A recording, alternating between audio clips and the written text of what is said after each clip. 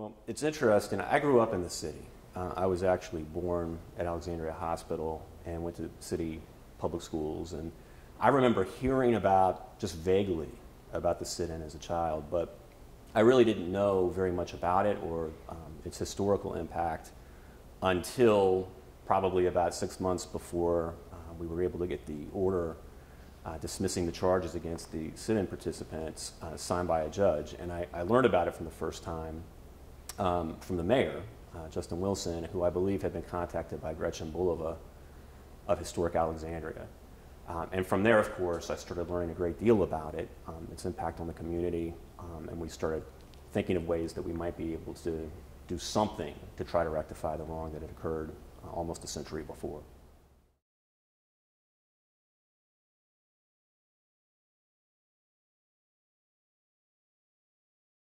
Sure.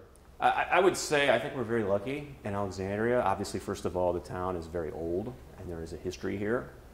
I think we've been better than most in being willing to look at and address and learn about the difficult parts of our history. Obviously, there's always room for improvement in that regard. And Historic Alexandria and all the people that both work there and volunteer there have been really important for that journey of kind of self-introspection, right? So it all originated there. And we've got a number of things in the city that we do to try to remember our very difficult past. We've got Freedom House Museum. We've done a number of lynching memorials, one of which I was recently privileged enough to participate in. This is an outgrowth of that. And it's a real testament, I think, to the people in the city who are willing to kind of get into these very difficult chapters of our past, not shy away from the difficult conversations that go along with it, and really kind of delve into it so that we understand what happened and why it happened. So I remember when the mayor called me and asked me about it, I mean, my first impulse, his ask was, do you think we could find a way to get this charge dismissed? From a justice standpoint, obviously I was immediately committed to it. From a lawyer's perspective and a procedural perspective, when I originally received the call, I thought it was probably a long shot that we would be able to do it. And luckily in the event, it turned out that I was wrong with my initial concerns about that.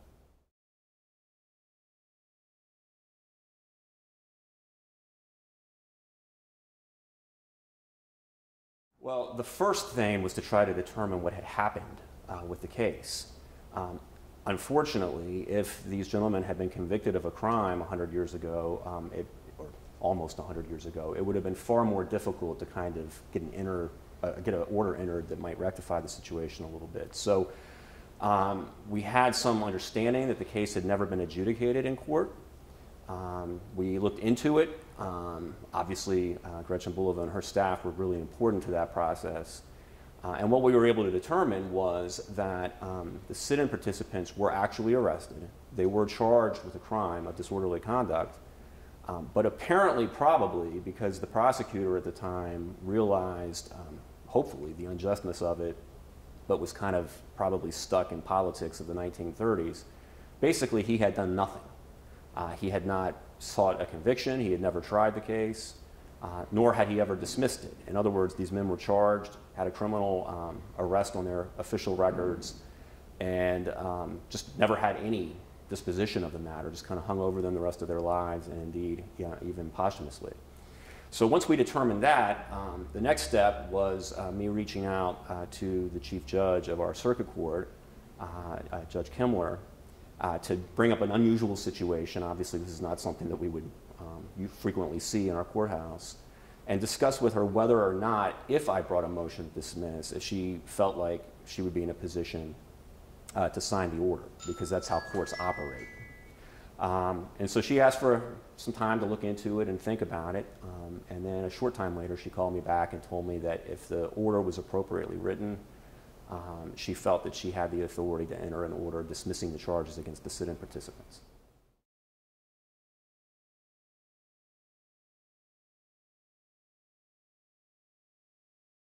The way it works, I mean, it's just like any criminal case.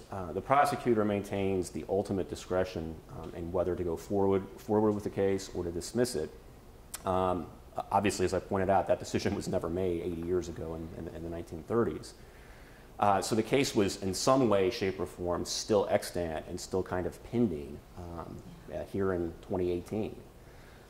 So the way any case is dismissed would be normally upon a motion from the prosecutor's office.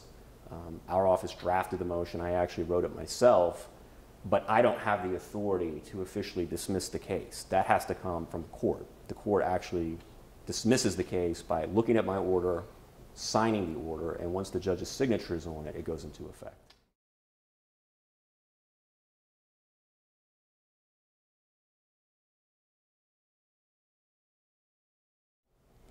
In the matter of the Commonwealth of Virginia versus William Evans, Otto L. Tucker, Edward Gaddis, Morris Murray, and Clarence Strange, came now the attorney for the Commonwealth and prayed the court to dismiss the charges of disorderly conduct against the defendants named above. And it appearing that the defendants were charged with disorderly conduct in August 1939 at the Alexandria Library facility on Queen Street, and it appearing that the defendants were lawfully exercising their constitutional rights to free assembly, speech, and to petition the government to alter the established policy of sanctioned segregation at the time of their arrest, and it appearing that the conduct in which the defendants were engaged at the time of their arrest, to wit, sitting peacefully in a library reading books, was not in any fashion disorderly or likely to cause acts of violence, and it appearing that the defendants were, in fact, not breaking any law and no criminal charge was appropriate at the time of their arrest, and it appearing that the judge assigned to the case elected to avoid issuing a ruling, and that the result was that the criminal charges were never adjudicated and the defendants never declared guilty or innocent of any offense, and it appearing that, therefore, the disorderly conduct charges remain technically extant today, 80 years after they were instituted, and it appearing that in the time period since those charges were instituted, the Supreme Court and the Virginia courts have held that the government-endorsed segregation policy of separate but equal is unconstitutional, that it diminishes the dignity of American citizens and fails to ensure the lofty ideals contained in the Declaration of Independence, that all men are created equal and should enjoy the right to life, liberty, and the pursuit of happiness. It is hereby ordered that the disorderly conduct charges against the 5 defendants named above should be and hereby are dismissed with prejudice this 18th day of October 2019. Enter this 18th day of October 2019 by Lisa B. Kimler, Judge, petitioned for by Bryan L. Porter, Attorney for the Commonwealth.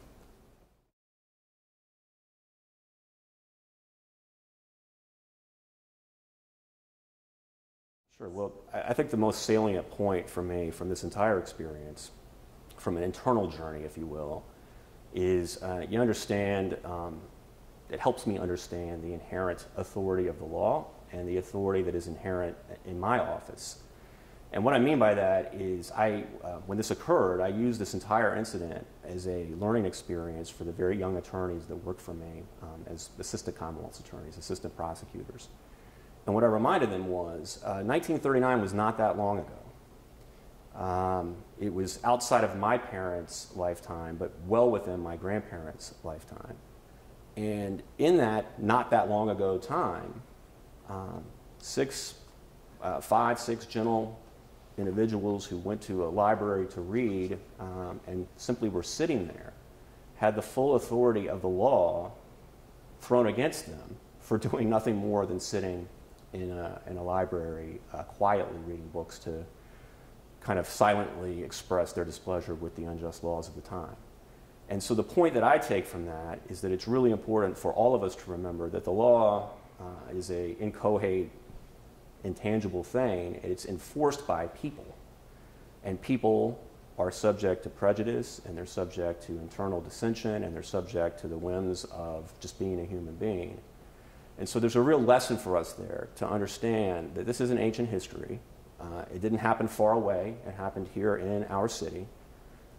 Police officers like the ones we work with went to the library, arrested people for sitting there reading books, and a prosecutor who inherited who was in my position, and there's only been, I think, 6 prosecutors in Alexandria since that person was in charge of this case back in the 30s, had a decision to make, and he made pretty much no decision. And you know, I can understand it must have been a difficult position for him, I guess, at the time, but that really is unfortunate because by making no decision, he made a decision really, in effect, to allow these charges to remain extant for almost 100 years. So I use that as a learning experience for the people in my office to understand how the law can easily be used for negative ends, and how people who are tasked with enforcing the law have to do it in a non-capricious and a thoughtful way, and they really need to understand the impact of the decisions they're making. So that really stood out to me, and I think it stood out to the people in my office when I was able to sit down with them and give a credible, tangible, close-to-home example of how the law can be used for really terrible ends.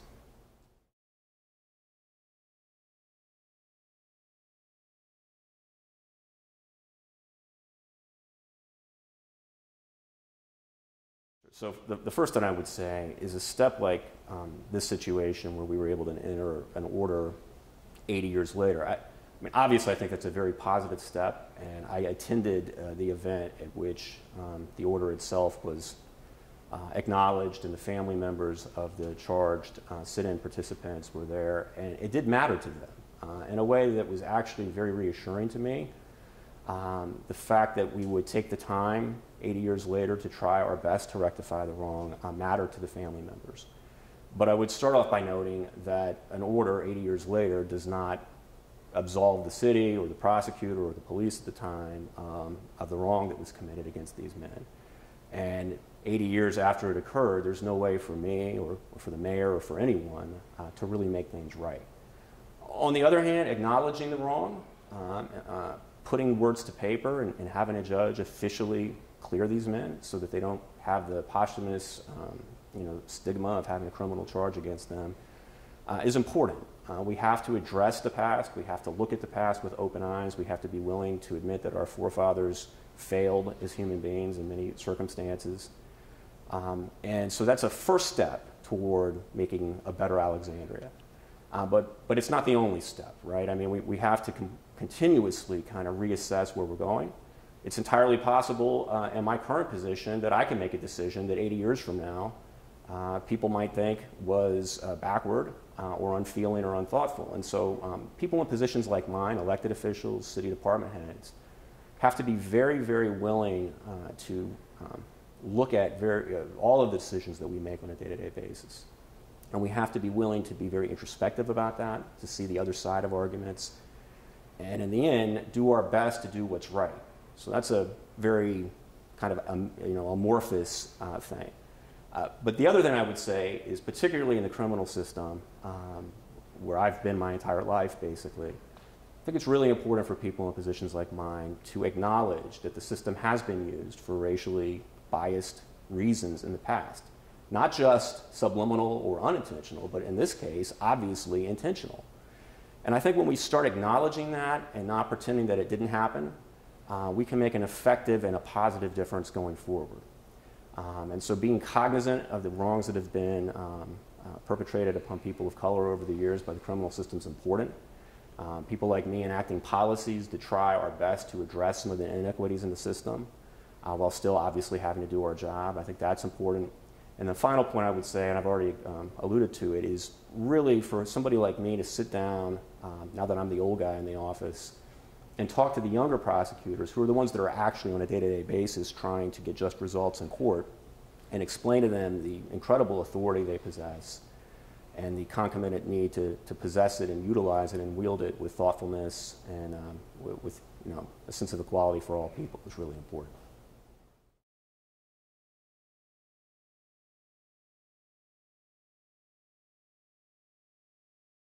The only thing I would say is this was a very important personal event for me.